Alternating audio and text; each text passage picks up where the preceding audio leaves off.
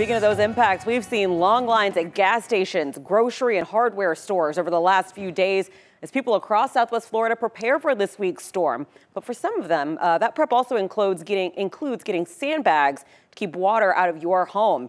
ABC 7's Gage Goulding is live at Town Hall on Fort Myers Beach with more on how you can get sandbags and where today. Gage, good morning.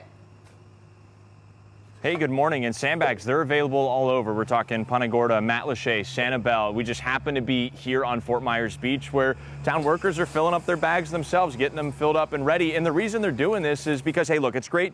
You have your gas, you have your food, you have your propane for your generator or your grill, right? But the way that we're seeing the meteorologists say, we just heard from Jim and Jesslyn, they're saying that the storm's pushing out west. That's great, right?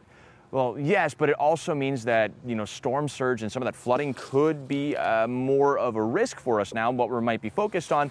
And nothing's going to help protect your property more than these sandbags. And you can see they've been out here. People have been going at these sandbags on Fort Myers Beach since about Friday is when they opened this little station here for people to go ahead and come on out. A couple tips for you. If you're going to use these sandbags, go ahead, put them down, but put them down in a staggered pattern. What I mean by that is the two that are kind of joining on the bottom, the next one on top kind of put right in the middle. It's going to help keep back the flow of water if that water even heads towards you. So that's one thing to keep in mind. Also, if you come out here, look, we got a couple shovels out here already, but not every site might have shovels, so it's good. We brought our own shovel from the station just in case. And the most important thing, be a good neighbor. Only take what you need. There's a lot of sand here. I mean, we are on the beach after all. There's a lot of sand here.